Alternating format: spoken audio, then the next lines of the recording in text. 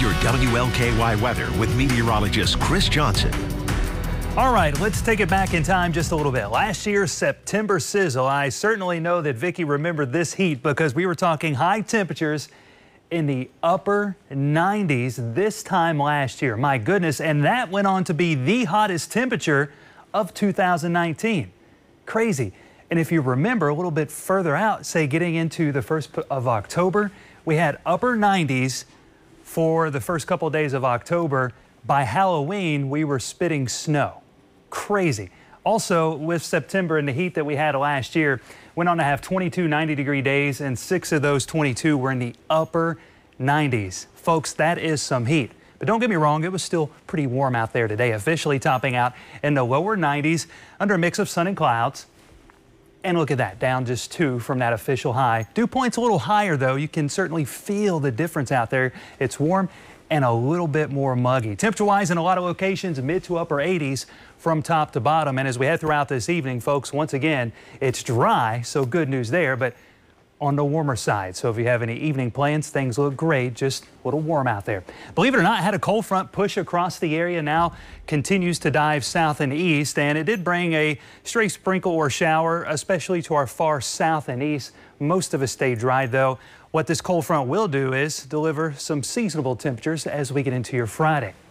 As far as this evening is concerned, looks good out there. Just warm. We'll see some clouds stick around. Temperatures dropping from the upper 80s, falling into the upper 70s by late evening, getting into tonight, eventually cooling off into the 60s to right around 70 degrees in many spots. Futurecast heading throughout tonight into your Friday, keeping a few of the clouds around, a mix of sun and clouds expected for your Friday afternoon. But hey, things looking good temperature-wise.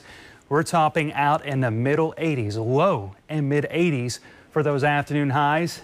Just a great looking weather day in store as we wrap up the work week. Look at this, high school football kicking off for your Friday night, and it looks fantastic, folks. Lower 80s for kickoff, falling into the mid to upper 70s for the ride home. Just a few clouds out there, and hey, no rain, but enjoy it while you can, because yes, those rain chances will return to the forecast just in time for the weekend. I know, we've had this great stretch of weather. Now the rain chances return, all because of that powerful system that was spinning out west across the Four Corners. Big time temperature drop, snow for us, none of that, but it will bring some scattered showers and storms starting Saturday afternoon, continues into the first part of your Sunday. I believe by Sunday afternoon, late afternoon, best rain chances will be east and southeast. We kick that cold front out of here and we start to cool things off, turning less humid into early next week. All right, forecast for this evening, partly cloudy.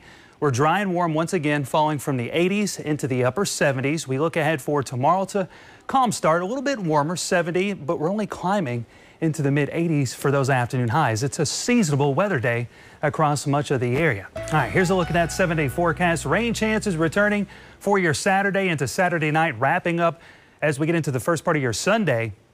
And then look what happens. Monday, Tuesday, we're drying skies out, cooler, lower humidity.